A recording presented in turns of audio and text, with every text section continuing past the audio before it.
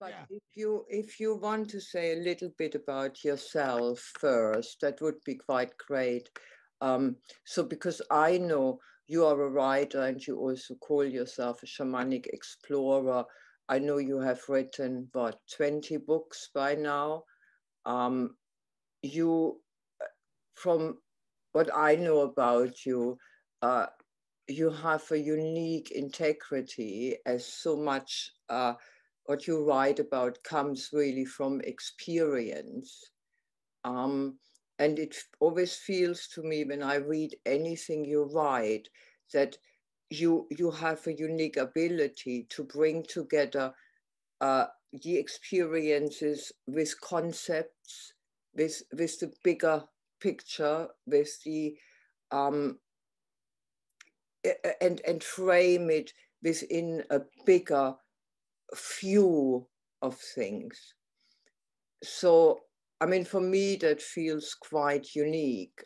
And just if you tell us a little bit about you before we go into the subject of sacredness and of your experiences with the medicine and so on. Sure. Yeah. No, bless you for those good words. I very much appreciate that for starters. I do call myself an author, editor, and shamanic explorer. For me, everything that I put out, I consider to be an offering. So what that means for me is, here it is. You can take it or leave it. I don't care. I'm not attached to it, but I do feel strongly that I have a message. And I appreciate what you said about integrity, because that has become the most important thing for me. My whole life has been a search for truth. Yeah. And, and there's subjectivity to that, obviously, but I find myself more and more embracing what I like to call cosmic truths that are bigger things. And so I now don't get wrapped up in the polarities. I've been writing for close to 40 years. I've been teaching for over 30. And one of the things I've really struggled to do, which ties in with what you had said earlier, is I try to take things that are non-rational and complex and take things like dreaming and visionary experience and put them in a way that people can grasp it. No, I feel very blessed to have spent all the years I've done going into the jungle. And most people hardly ever get to do any of that. So I like to be able to be someone who can translate that experience into an accessible way. One of the definitions of shamanism is being a bridge. Absolutely, between the worlds, no? And yes, yeah, and to translate these experiences is not easy, is it? But no.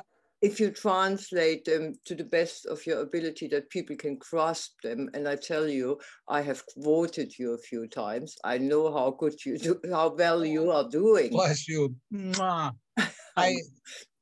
So yeah, I have been blessed to be taught, mentored by many famous writers who took me under their wing at a very young age.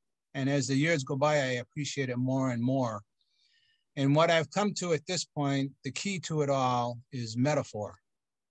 Yes. And metaphor, as you well know, is one thing that represents something else. Like you can say black is coal.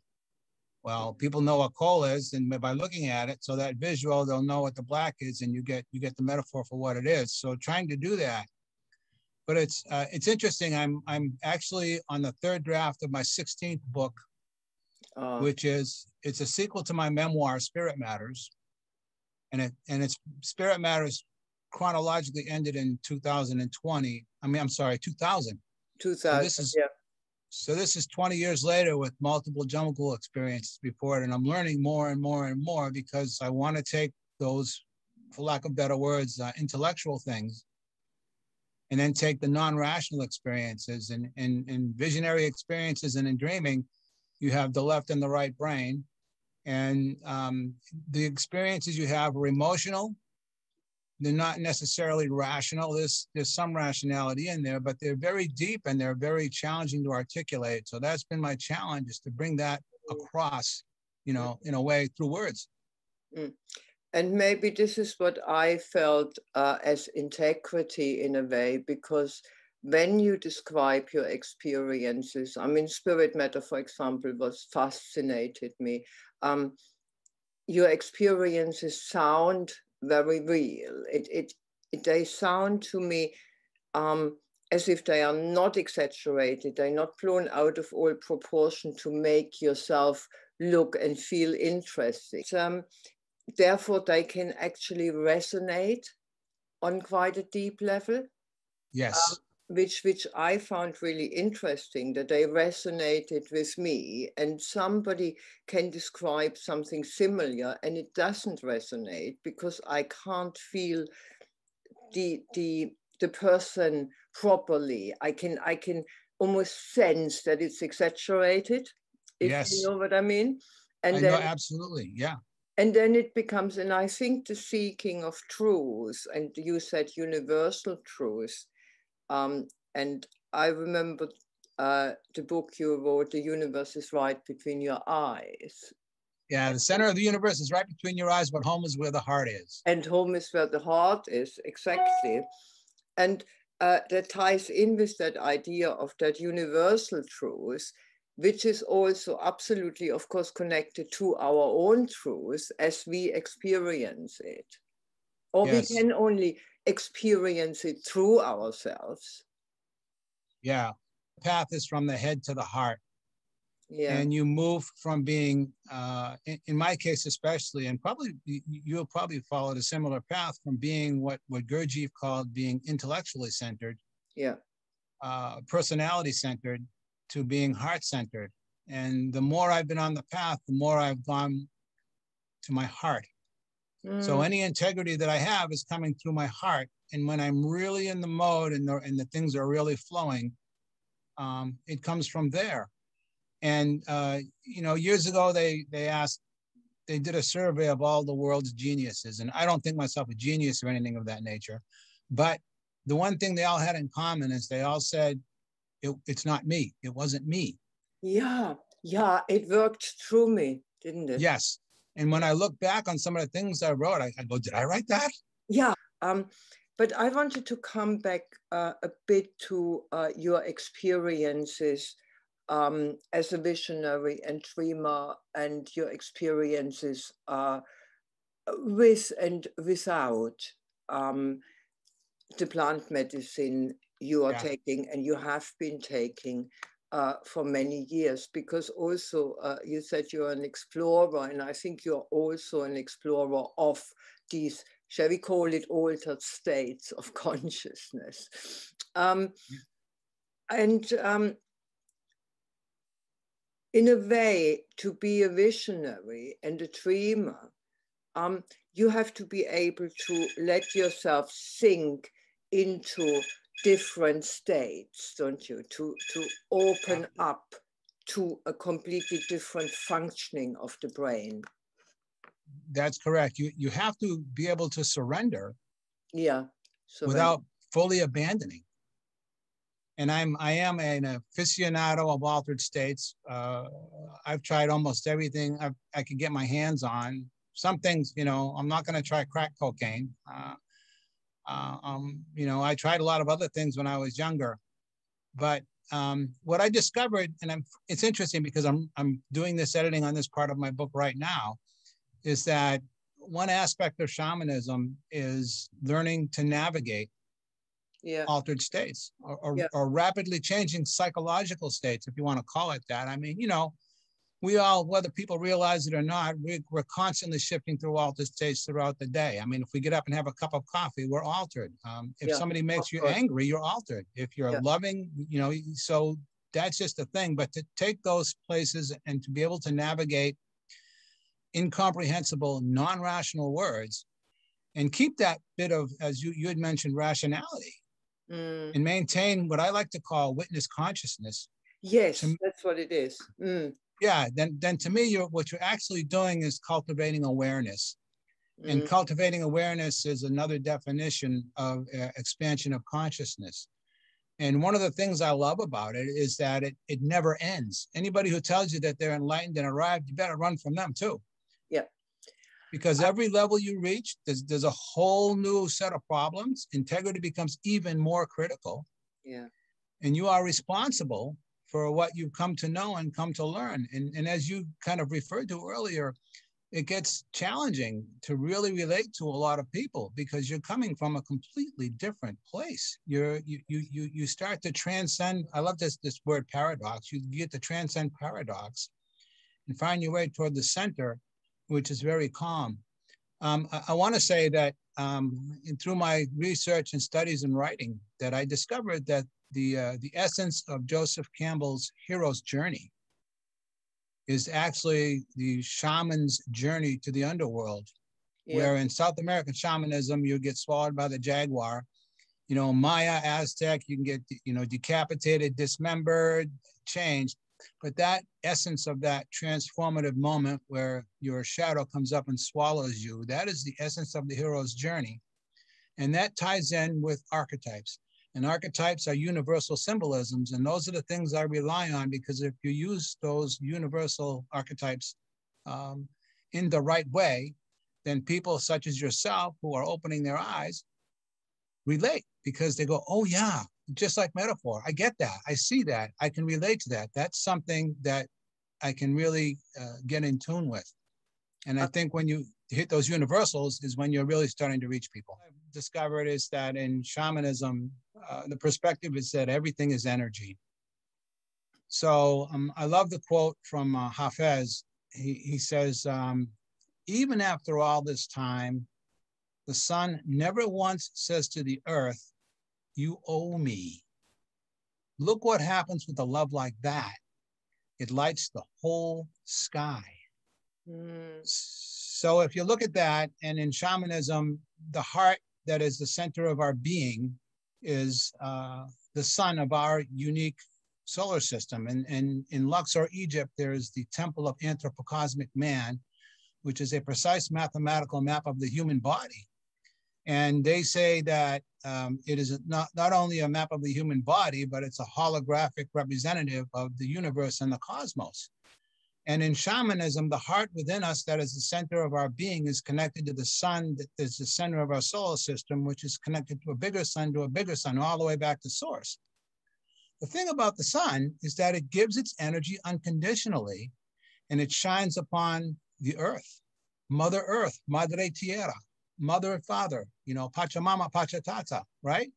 And so what fascinates me, among other things, is that the Amazon, you know, where I go in Peru is just a few degrees off of the equator. Well, that's the place where the sun hits the earth the most out of any place else on the planet. And that's where you have the greatest, most intense, focused intensity and diversity of life is there. So, you know, that in and of itself, and now they call ayahuasca the mother of all the other plants. And I've worked with numerous plants now, all related, working with ayahuasca. And I've worked with other ones in the Andes and you know, in the Southwest, and I've done the whole peyote pilgrimage and all of that.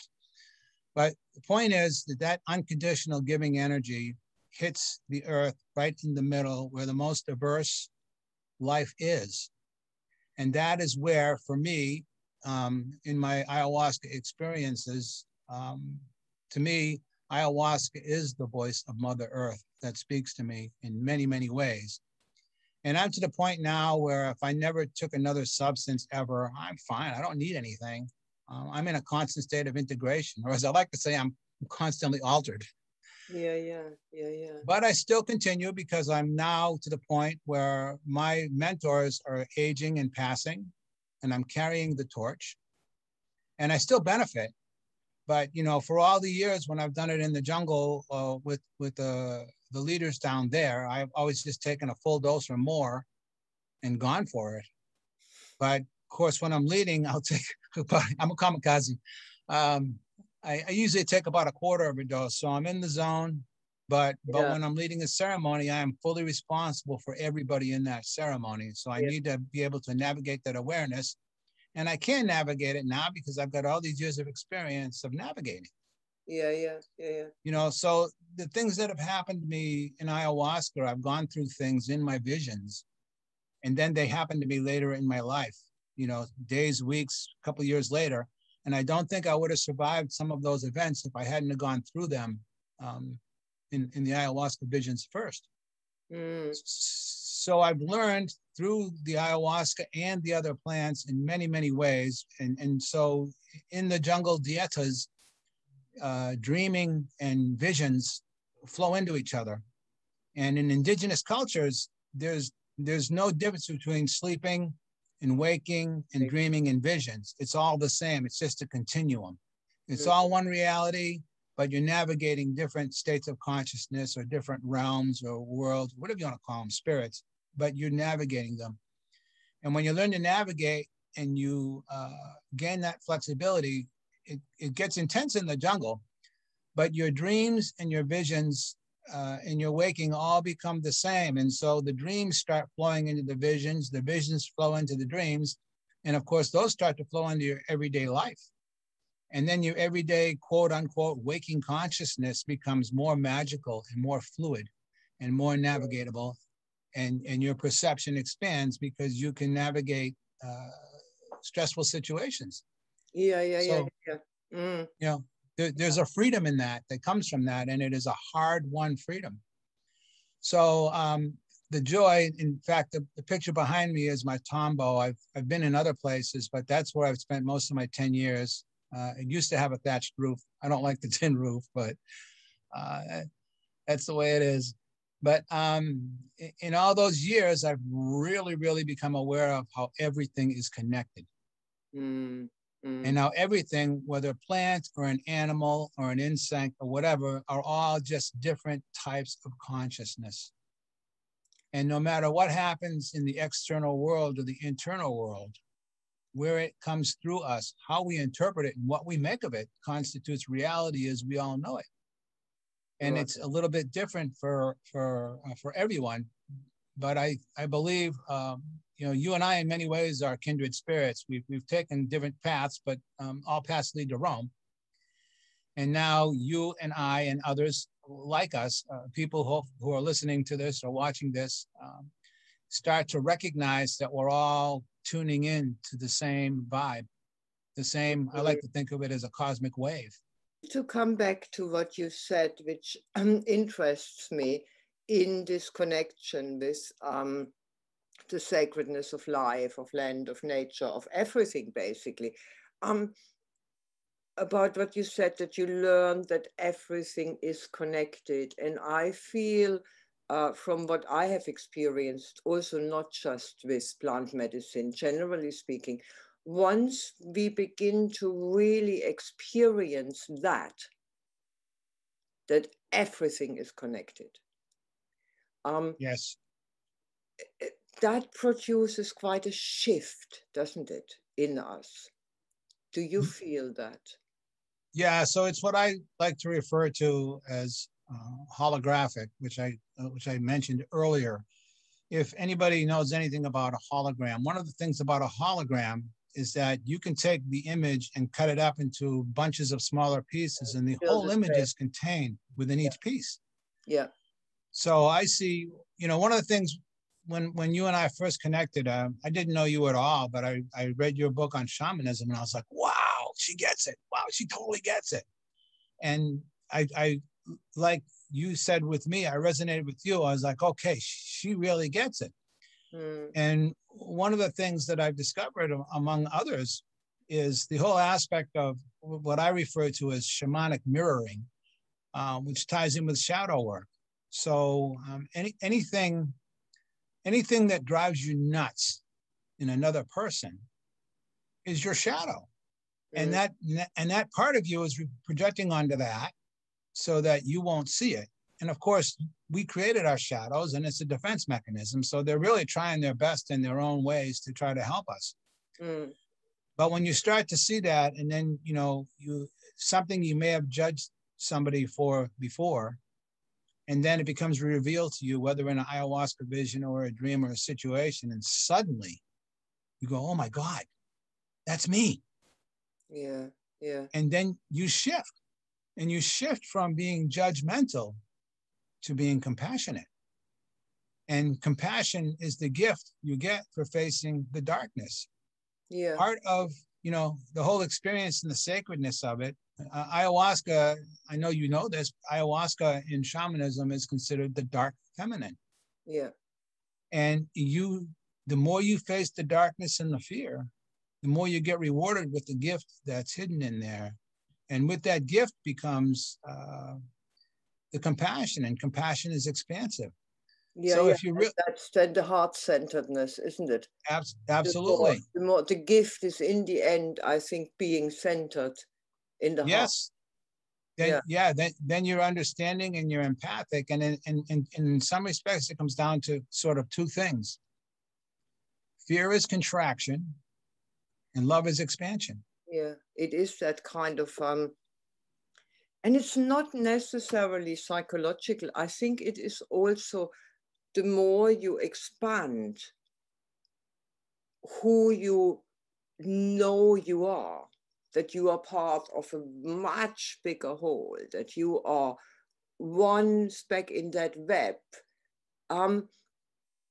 then these things become also are put into perspective. Yes. You're yeah. Go ahead. No, you're a drop of water in the ocean, and you're the ocean. And you're the ocean. No? And on the whole, you are the drop, but you're also the ocean, because you are everything there is. That's right. And you are within that everything. There is a drop. Yeah. And I think that is what you say. You define it as overcoming dualism in a way, isn't it? Absolutely. Absolutely. Because, the other thing, shamanism is called the power path. And if you think of a pendulum swinging as an example, when you get to the right-hand swing of the pendulum at the highest point, at that point where it reverses energy, it loses. There's no energy in that momentary shift from one direction to the other. When you swing toward the middle, the maximum power and energy is in the middle. And then when you go back to the other extreme, you lose energy until you get to that transition point of going back toward the middle. So the power is in the middle. And if you look at any phenomenon in nature, like a hurricane, what happens in the middle of a hurricane? Nothing. Illness, yeah. Illness. And that's the place that we all have to strive for, in my humble opinion, to find that mindfulness and that awareness and that centeredness, to be able to be in the midst of chaos and yet be grounded and at peace, with yourself. One of the things I like to think about in the jungle with the ayahuasca is, for me, those experiences and those diets are, you're getting a tour from the jungle from the inside out and the outside in. You're experiencing it externally and internally. And you really do become the jungle. Yeah. And then you do realize the sacredness of all life, and you realize how the bugs feed the frogs, and the frogs feed the snakes, and the jaguars eat the snakes, and then they die, and all the bacteria eat them. And I mean, it's just an endless cycle of life. And you find yourself existing within it and part of it, really part of it. And then you have a deep appreciation for how the wonderfulness of nature and how it all balances out. And the true sacredness of it. And this is something indigenous people have always known through living within it. They would settle in a place and they would cultivate a bit and do their thing for a couple of years and hunt and gather. And when that gets worn out, they would move maybe 20 miles away to a new camp and then do the same thing. And they would do the whole thing, and they would go in a circle. And after maybe 20 years, they get back to the original place. And of course, it's back to where it was. Yeah.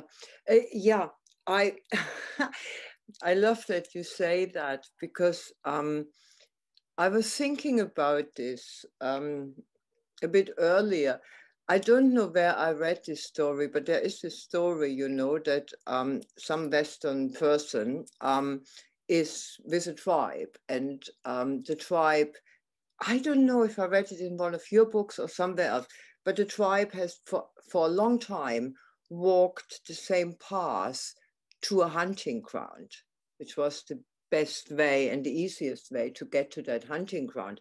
And then one day they suddenly use another path, and the person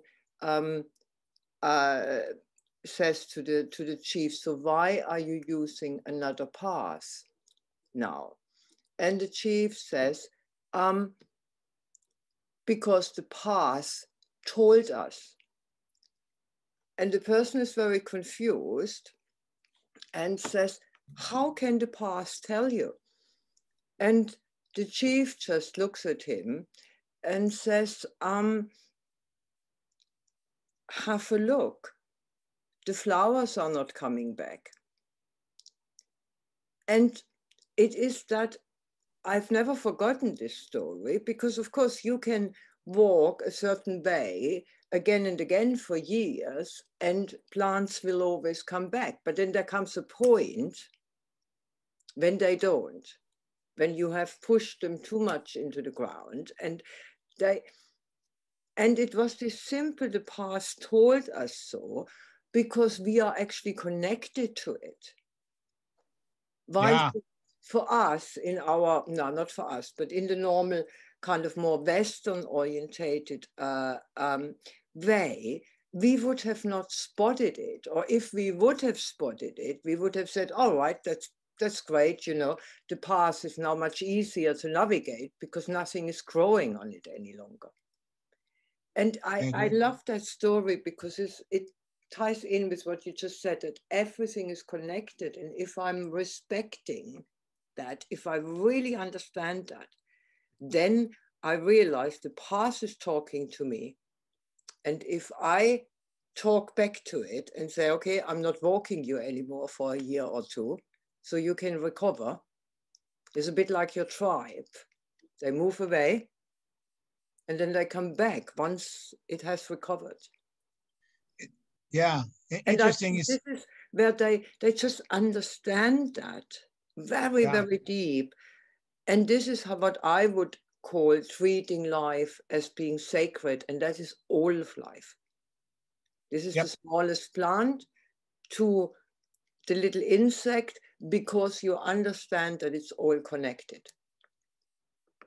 Yeah, we're all connected and interdependent. So nothing I say is original. I probably stole something somewhere somehow, but one of the things about Rudolf Steiner that I loved, he was talking about we exhale carbon dioxide, the plants take it in and give us oxygen. Well, if you look at our lungs and then you look at a tree, the tree is our lungs inside out. Absolutely. Right? Oh, yeah. How similar is that? Yeah. Yeah, we reproduce sort of from the bottom. The trees reproduce from the top. Yeah. Right?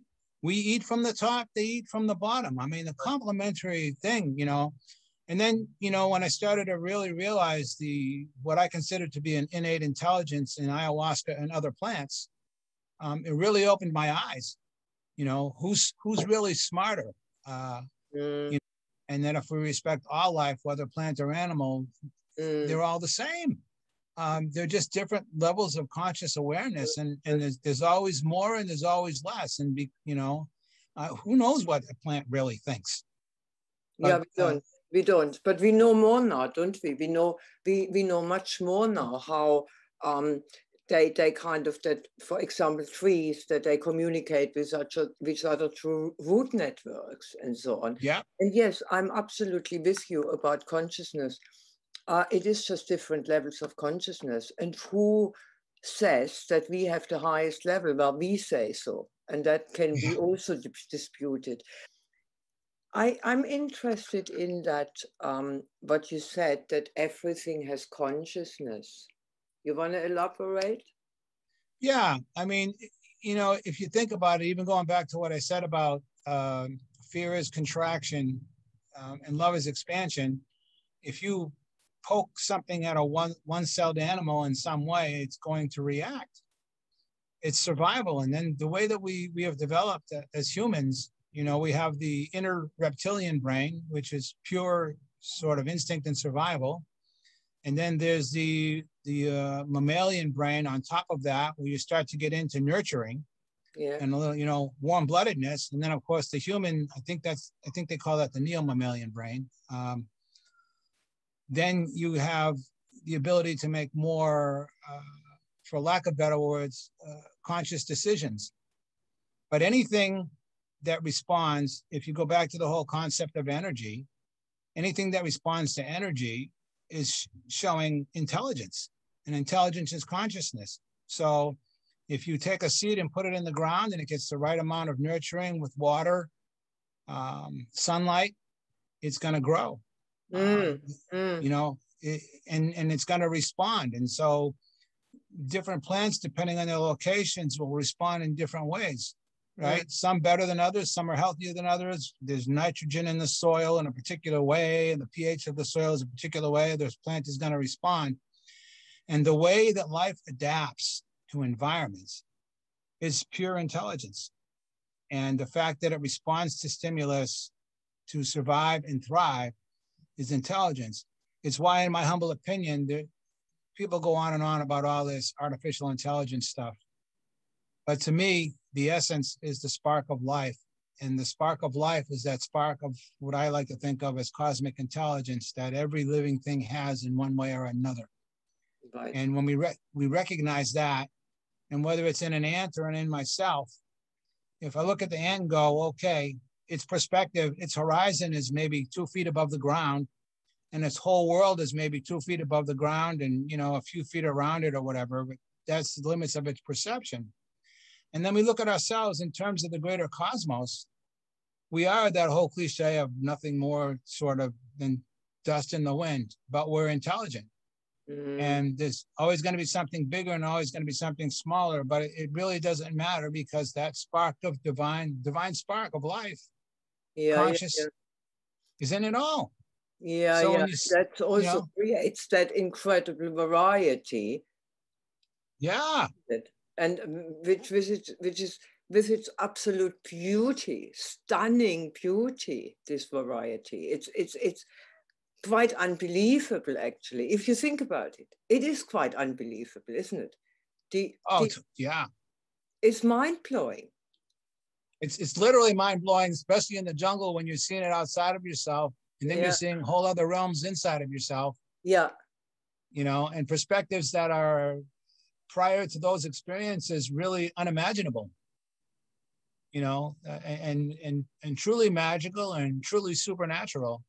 And then you get to see, for lack of better words, the bigger picture. And I think you go deep into the microcosm, which also brings you into the macrocosm, and you realize it's all reflections within reflections within reflections.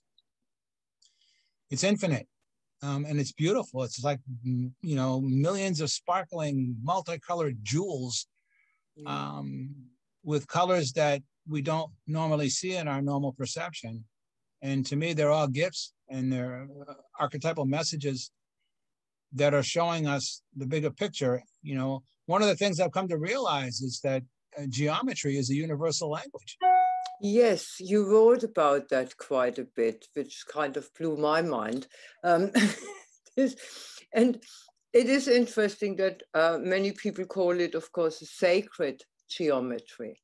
Yes. And do you feel sometimes that we actually haven't got the words for it? The only words which do come to us is divine or sacred. It's just so astonishing, so mind-blowing.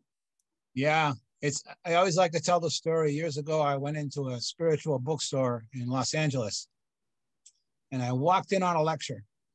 And some Indian girl kind of guy said, he started the lecture and he said, you have come here and asked me to speak of God, but I'm sorry that I cannot do that, because as soon as I open my mouth, I'm lying.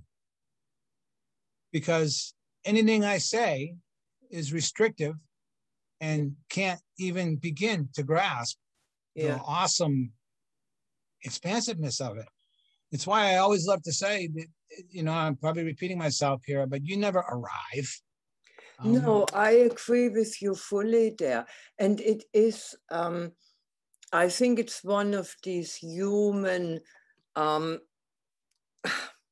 traits that we think that we are at a point where we can actually grasp what the arriving means or what enlightenment is. We cannot, because we are not there. We can still expand consciousness, and there will be more and more. And therefore, we cannot define what arriving means, because then we set a limit to something which is, as you say, infinite. And to me, one of the things about shamanism is that it's based on experiential knowledge. Yeah. You know, you can, Jesus, I sometimes upset Christians. I say to them, you know, I guarantee you, if you go into the desert and you fast for 40 days and 40 nights, you'll be talking to God too. You know, Jesus went into the desert, Muhammad went into the cave. Absolutely. Right? Buddha sat under a tree. Right. And so, you know, people will read their experiences and somebody else will write it down, and then somebody else will translate it, and somebody will translate that and redefine it. And by the time you get to scripture, you're a gazillion times removed from the actual experience. And so shamanism and shamans say, the hell with all that. You go into the desert, you have your experience. That's where it's at. It gives you that. It asks you to experience and to kind of build your knowing, and not knowledge, your knowing through experience. And I think that's really important, an important point, because only if you experience something can you really connect to it properly. Yeah, I agree. I mean, like, I could be sitting here right now having a divine revelation from the cosmos and nobody would know. You know, one of the things that drove me nuts when I was initially studying anthropology is they go, yeah, you know, these people sit around and they drink this ugly looking plant mixture, and, you know, they're pooping their pants and they're vomiting and they're screaming and yelling. It just makes them crazy, right? Yet the person in the middle of that experience, because it's entirely subjective, is having a blissful experience. So they're learning something, or they're seeing things that they've denied all their life, or whatever it happens to be. It's always subjective. One of my favorite expressions that I stole somewhere is radical subjectivity. You know, it's why I say the center of the universe is right between your eyes, but home is where the heart is, because that's the path, but it's all subjective. But, you know, isn't it interesting that when you just mentioned Jesus and the 40 days in the desert, it is really interesting that all the people we revere, in a way, we made them huge, had to go through the dark. Yeah, every one of them. And all that, you have to experience the light and the dark in order to see the big picture. And okay, and that brings me to something else, because it both exists and it has to exist together. Yeah, you can't, the darker it is, the lighter the light is, and vice versa. They do have to exist, and you cannot have one without the other. If everything was all light, there would be nothing. All light is the same as all dark. If there's no contrast, there's no definition of anything. And if you think of the essence of what energy is polarity. It's, you know, it's a positive and a negative. And in the shamanism, and they're equal. Not negative isn't any different than positive. You know, like the feminine is considered negative and the masculine is considered positive. Not in any derogatory way. They're equal and each have their own gifts to bring to the party. Well, but the more they create the energy, as you said. I mean, the fullest energy you have if they both are in play. Right. And they're both heading toward the middle, where is you know, the maximum power is there in the middle. So if we talk consciousness and that everything is conscious, so how do you treat everything if everything is conscious? Well, you know, it gets back to what I said earlier.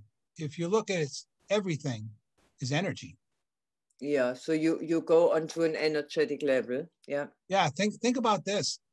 If you look at the table of elements, hydrogen is at the top, and the next element is helium, right?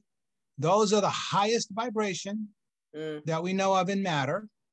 And of course, as you go down to the table of elements, it gets increasingly dense. Well, guess what? The sun is hydrogen and helium. Yeah. And that's pure energy. And that's coming into existence. Without going, hopefully not too much off on a tangent here, but this has been bubbling in the back of my head during our little chat here. If you're going back to geometry for a moment, a point has no dimension. To me, a point is the first manifestation of physicality into spirit. And in terms of expanding consciousness, to me, it expands as a spiral. A spiral is based on the golden mean, which is the core and essence of sacred geometry, and everything goes off of that.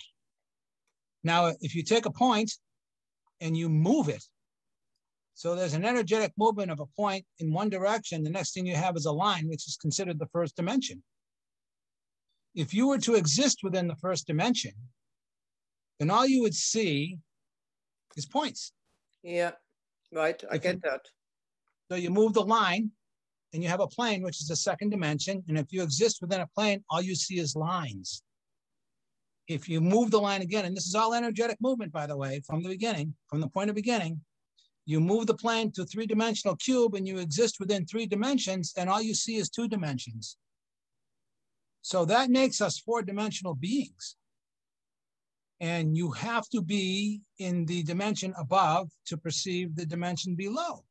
Yeah.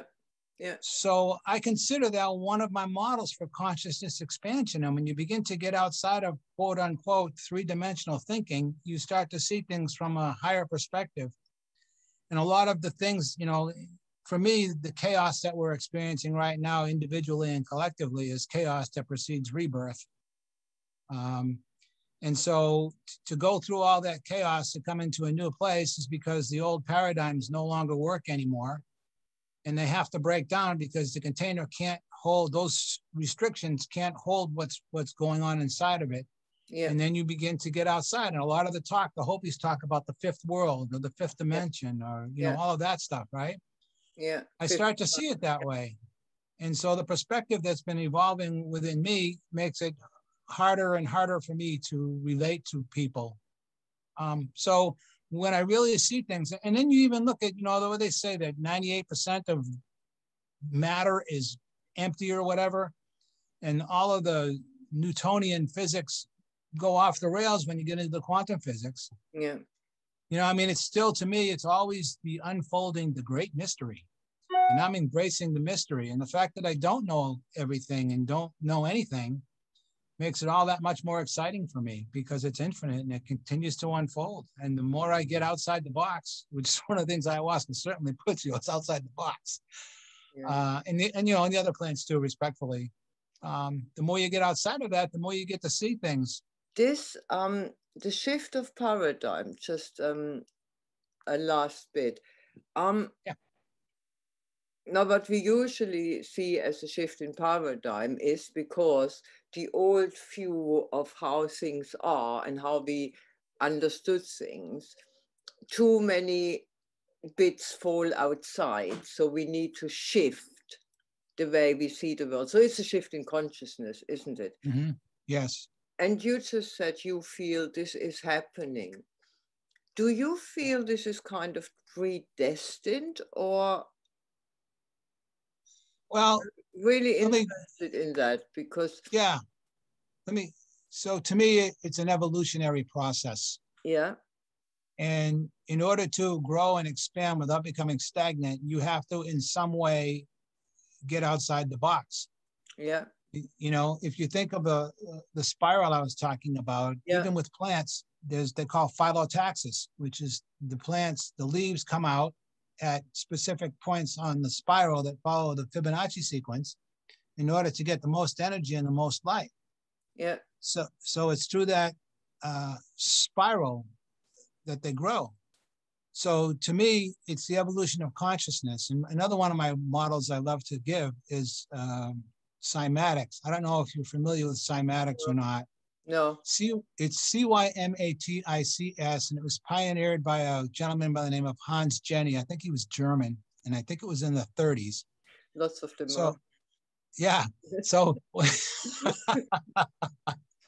so what happens in cymatics is, as one example, they'll take a plate and they'll put a very fine powder on there, like they were using lycodium spores, and they would run a particular frequency through that plate. And they would form into a mandala, a dynamic moving mandala yeah, pattern. I have seen this. No, I know about it. Yes, I've seen that. Yeah, yeah. So if you increase the frequency, that mandala will dissolve into chaos. Yeah. And then if you continue to increase it, it will form into a higher, more complex mandala-like structure. I've seen that. Yeah, yeah. So that is one of my models for the expansion and evolution of consciousness. And if you follow, for lack of better words, geometric progression or geometric expansion through starting with the point and you follow it through, that's the path. Right. And it continues infinitely. And then it gets, you know, it goes so far out, it gets in and it's holographic and it's in and out. And, you know, you experience bilocation and other things and telepathy and other wonderful experiences, because it's proof that in time and space, in many respects, are human constructs. And they're limited within our perceptions so we can comprehend the reality that we're in. Yeah. But just because that's what comprehend, that's only a glimpse. That's maybe less than 1%. Who knows? It goes on, which is one of the really beautifully awesome, wonderful things about the great mystery. For me, this ties in with this divine and sacred, that we have to accept that this is a great mystery. And whether we will ever be able to explore it completely, I don't believe it. But we will get much, much further. But it is a great mystery. And that is also exciting, isn't it? Oh, totally. It's thrilling. Yeah, it is thrilling. And life is thrilling because we are able to immerse ourselves in it and explore it more and more and expand more and more and see what it is actually about, while acknowledging that we know very little. Yeah, what a gift, what a blessing. I wanted to, one more question while I'm recording. I wanted to ask you that. So your plant medicine experiences, especially ayahuasca, was that mainly in Peru, or do you feel the same effects if you just take it somewhere else? I wanted to come back to place, because that idea of how important place and energies and setup and so on is. Do you think it is important? What's your experience? There's two sides to that question. One thing that fascinated me about ayahuasca in particular is an agreed upon psychological landscape. So you can do ayahuasca in the jungle and you can do it in New York City, and people will still experience jaguars and snakes and condors and other things. The archetype and the imagery is the same no matter where you are. It doesn't matter. I get it, yeah. But when you're in the jungle and you're in its home base environment, and particularly when you're doing shamanic plant diets over a 10-day period, where it's a very restricted diet, and you're also working with another number of plants that work in conjunction with it, it's a completely different experience, because you're going for an extended period of time. You don't have, quote unquote, any normal routine. You're not getting up every morning at 7 o'clock or 6 o'clock to go to work. You could be sleeping half the day and you can be up all night. Your dreams, your visions, those experiences all flow into each other. And these different plants work on you in different ways. So in my beginning years, I was working with, I would be drinking, ayahuasca roughly every other night. So you do 5 ceremonies and 1 picture of a plant every day. And as the years have gone on, now they have me doing 5 ceremonies, ceremony every other night, 2 experiences alone in my tambo. And then now they're giving me sometimes 5 or 6 different plants, a picture of those every day. And the experiences are broadening. And I'm getting more and more insights. And they grow. So there's a difference between doing ayahuasca in 1 ceremony and doing 3 ceremonies in a row. Yeah. Right? And then there's doing 7 ceremonies over 10 days with other plants. So you have, even like in writing fiction or whatever, you have an arc of 1 ceremony, you have an arc of 3 ceremonies, 5 ceremonies. And I've discovered that over all these years, which is now more than 20 years, that there are bigger arcs that go sometimes for years. And sometimes I'll experience something in a ceremony or a vision that was connected with something from 8 years ago that I hadn't seen before. So there's a bigger arc. So to me, it's always better in its home environment, more intense and all that. And you can stick closer to the diet. The closer you stick to the diet and the quote unquote rules and regulations, the more intense and thorough and deep the experience you're going to have.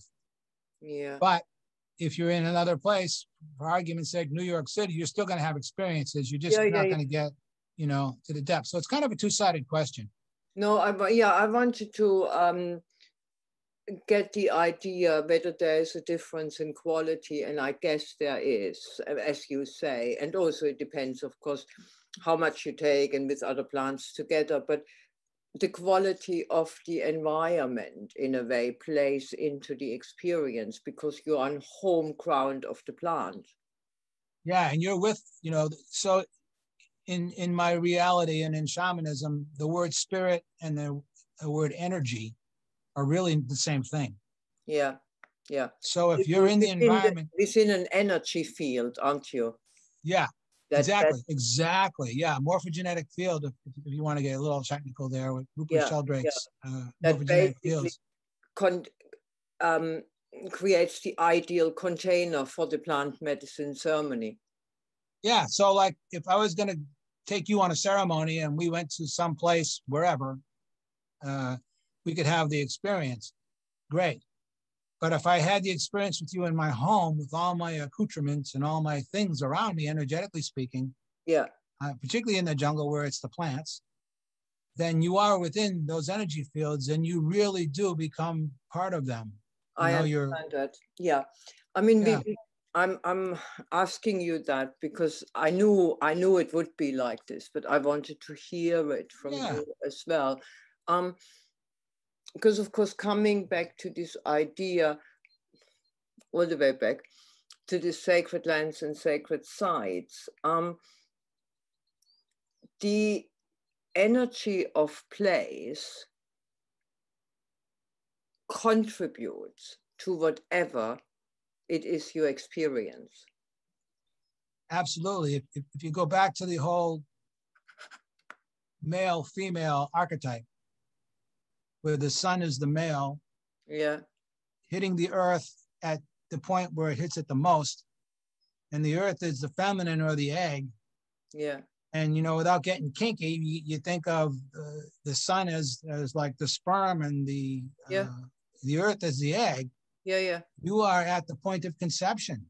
And you're being spoken to. In my reality, you're being spoken to by the nurturing voice of Mother Earth. Of Mother Earth, And you are being held in the greatest concentration of life on the whole planet, where there's the greatest amount of water and the greatest amount of sun, the masculine and feminine elephants. I had a shaman tell me years ago, and I love this analogy.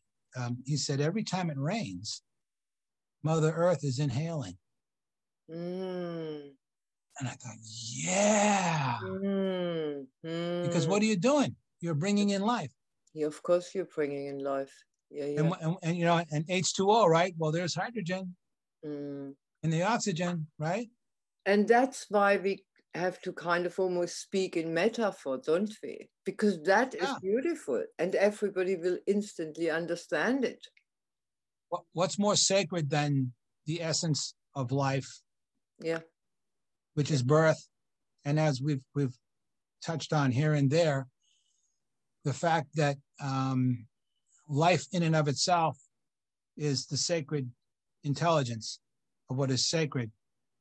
And here you are in the womb, getting fertilized and submitting yourself, to that. There's an expression called whistling through the forest. When you sing the Icaros to the plants, you're flattering them. You're the most beautiful thing, there ever was, ever, infinitely. And it nurtures them, doesn't it? There's like, oh yeah, you're paying attention to me.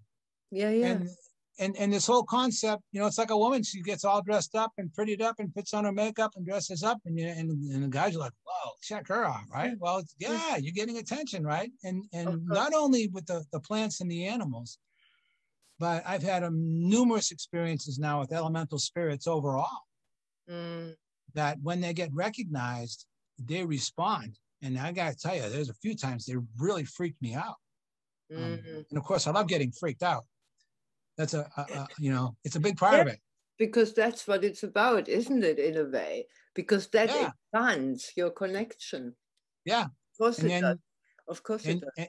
And you're alive. So when you do this concept of whistling in the forest, you're basically going in and you're saying, look, I'm coming into your house. I know you're here. I know you're the boss. And I know you can heal me and you can kill me. And I want you to know that I'm acknowledging you and I'm giving myself to you with the trust and the honor and the respect of the sacredness that you are. And I'm basically giving myself to you in many respects and sacrificing myself to you. One of the things I've come to the realization of personally is that my body is my temple. Even though I don't always treat it the best, I'm pretty good most of the time.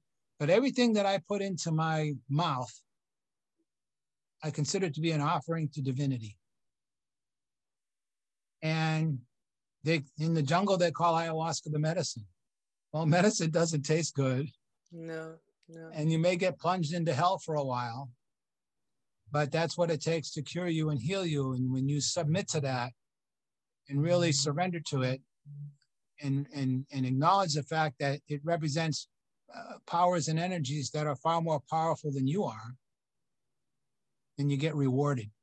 And you get rewarded on multiple levels that it's the gift that keeps on giving. It never stops. It's that whole infinite thing again. What's more sacred than that? Yeah, right? absolutely.